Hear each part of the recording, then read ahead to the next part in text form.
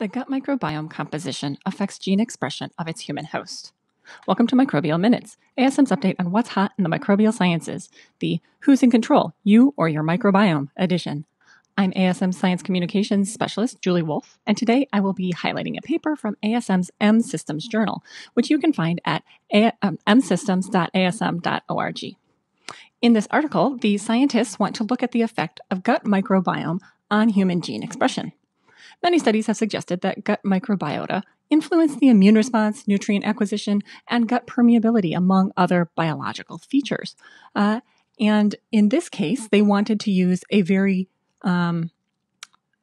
systematic system, which is shown down here on the left-hand side. Their system involves gut microbiota, which has been derived from 5 different individuals, all of whom have a unique diet and genetic makeup, and thus different microbial composition and diversity as well. Now, these different gut microbiota were cultured with human colonocytes, which is a type of gut epithelial cell, to see how gene expression of these cells would change. They found 409 genes, which had different expression patterns between those colonocytes which were cultured with and without the gut microbiota. And the expression patterns differed in response to those 5 different microbiota consortia. On the right-hand side here, you can see that some of the gene expression patterns were affected in the same manner over time, either up or down, relative to those cells that had no microbes. And some gene expression was extremely different between individuals. No 2 microbiota induced the same gene expression pattern, for example, in the graphs shown on the bottom right-hand side. Having shown that the different microbiota induce different gene expression changes during an otherwise identical system, they then hypothesized that the differences could be due to specific microbiota features, such as the abundance of certain taxa, which we'll look at on the next slide. Using statistical software, they determined that 121 host genes with changes in microbial taxa, that 35 taxa within this group were associated with the gene expression changes of 2 or more host genes. And this suggested to the researchers that perhaps one microbe may affect regulation of multiple genes. Within that 121 host gene group, which were affected by the microbial taxa, they were able to take 70 of these differentially expressed genes and put them into 2 distinct functional clusters. One of those clusters was genes related to cell junction assembly, the formation of tight junctions between the colonic epithelial cells.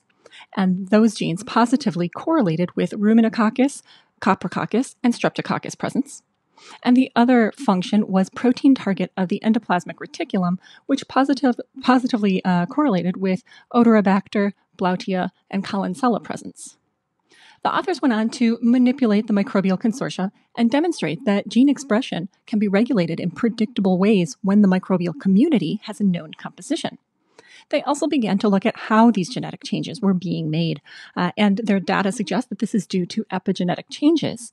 They demonstrated that the microbial composition can affect chromatin assembly and binding of specific transcription factors. Now, there are many signaling pathways that lead to the gene expression changes shown here, and the team is likely studying the mechanism of those in more detail. The types of studies that shown here have important implications for many different types of benefits for human health and for decreasing disease in people. The gut microbiota have previously been associated with specific metabolic pathways in epithelial cells, and gut microbial composition is proposed to play a role in diseases such as Crohn's disease and colorectal cancer. By looking at the single genetic background in an in vitro system in a very systematic way here, this scientific team was able to determine that the effects of specific bacteria the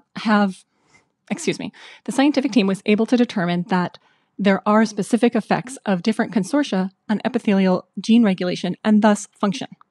Their challenge, in addition to continuing to define some of these additional functional effects, is to recapitulate these results in an in vivo setting to demonstrate that the effects can occur in a more complex environment, such as one inside the mammalian host.